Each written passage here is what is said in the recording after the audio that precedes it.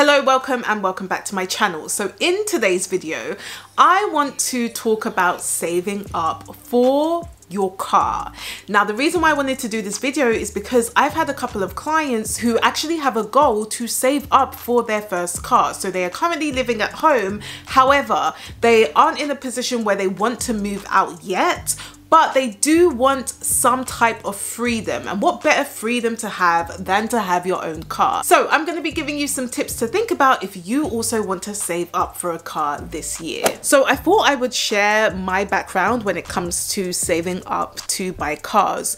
If you didn't know, my first car was actually bought in cash. I worked a part-time job. It was after my first year at university, and I ended up saving up and buying that car. And it cost me about £1,000 to buy the car. However, I didn't save for any of the other expenses. I didn't save for the insurance. I didn't save for any emergencies when it came to fixing up the car. So when I actually got the car, I ended up having to go into my overdraft because there were other things that I had to pay for that I hadn't prepared. That was my first instance when it came to the car. So I ended up saving for it, which was good, but I didn't prepare for it, which wasn't that great. Then moving on to getting my second car, at this point I was actually working. I was earning a decent income at the time, didn't have that many expenses. However, I didn't have any savings, so I could not buy my car in cash because I literally didn't have any savings whatsoever. I pretty much had enough for a small deposit, but I had to finance the rest, and I didn't realize that my interest rate when I did take out the loan was going to be so high. I ended up paying over 11% in interest. However, this was at a point where I now started to learn more about personal finance, and I made it my mission to actually pay that car off. And I ended up doing that in less than 18 months. So when it came to my third car, I actually ended up having enough savings to pay for it fully in cash. I didn't have to take out a loan. I didn't have to do any of that. I didn't have to worry about making payments because I actually had savings this time, which was great. So I feel like I'm in a good position to actually give you some tips when it comes to saving up for a car, because I have done it all. I bought in cash and not prepared for it. Then I've also took it out on finance, and then I finally learned and I was able to save for it in cash, but I was also able to prepare for everything else that comes with maintaining a car. So let's talk about some tips when it comes to saving up for your car. And if you're liking this video so far, then feel free to give me a thumbs up, as it really does help to support the channel, plus it's free.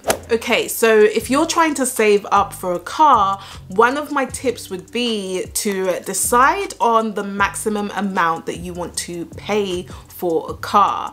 Now, what I mean by this is you want to have a good idea in terms of what you're working with, because you want to know how much you're going to need to save. So is it going to be a 2K car or a 5K car or a 10K car? Whatever it is, just have a rough idea, because you're going to be using that when it comes to actually saving. And the reason why that's important is because you don't want to get to the point where you're kind of saving all of this money, but you have no idea if you're saving the right amount. The way you would know if you're saving the right amount is actually having a good idea in terms of the cost when it comes to the car. Okay, so my second tip when it comes to saving up for a car is to not forget to factor in the other costs associated with buying a car. Now, I mentioned this earlier, but this was probably one of the biggest mistakes I made, and it was one of the reasons why I ended up going into debt, and it's because I didn't factor in the other associated costs. So when you buy a car, that's only a small part of the equation. You also need to think about things like car insurance, road coverage, and there are so many different things that could happen when you actually buy the car, especially if it is an old car. So you really want to make sure that when you're actually saving up for that car, you are also thinking about the other costs too, and you're also saving up for that, because that will stop you from going into debt if something happens when you actually buy the car. Now, this is something that I also help my clients do when it comes to one-on-one money coaching. I will help them actually save not only for the car itself, but also to actually save for those associated costs and help them work out what they actually are. So if you are interested, you can book a call with me. I'll leave a link in the description below for you. But I think this is a point that that people typically don't realize is actually really important. Yes, it's great to save up for the car, but you will feel so much more at peace when you actually save for those other associated costs. So definitely make sure that you think about that step when it comes to saving up for your car. Okay, so the next tip when it comes to saving up for your car is to open a dedicated savings account just for your car. Now, the reason why I say this is because when it comes to saving, one of the biggest mistakes that people make is that they will just try to do everything in that one account. So they will have their spending in that account, they will have their savings in that account, and what typically happens is that they end up spending a lot of the money, but they don't end up saving it. And so they then get really discouraged because by the end of the month or by the end of the year, they don't really have any savings. So what you want to do is you want to have a dedicated savings account for the car, not for anything else, but literally just for the car, because you will then tell yourself, okay, this is what I'm focusing on. So I want to be able to save money and put money towards that specific goal. Now, just to be clear, I'm not saying that you should never ever have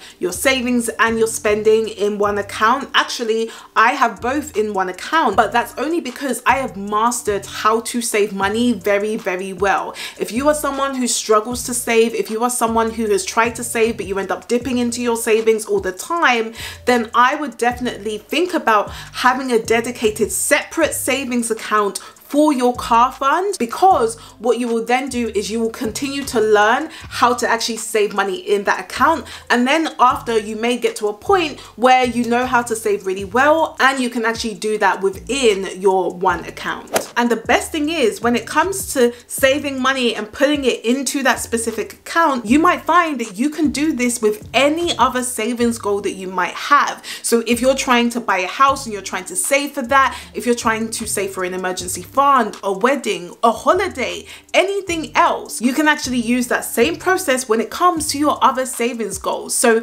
yes, you may be saving up for a car now, but you probably have other goals that you want to work on in the future. So definitely consider doing this step, because it's not only going to help you with your car now, but it's also going to help you with the other things that you want to save for later on. Now, if you are someone who has decided that this is the year that you want to be able to save up for your first car, you don't want to have to rely on debt, you actually want to be able to have enough savings to pay for it and just buy it in cash just like that, but maybe you do need some help when it actually comes to saving up for that car, then make sure you do check out my one-on-one money coaching, because what I can help you do is actually save for your first 5K in less than 6 months, giving you the opportunity to actually save up for your first car very quickly. So what you can do is just book a free call with me to find out more about how I can actually help you save up for that first car. So I'll link that up here for you and in the description below. But when it comes to buying your first car, you do not have to rely on debt or financing it for you to actually buy that car. In fact, I realized that when I did finance my car,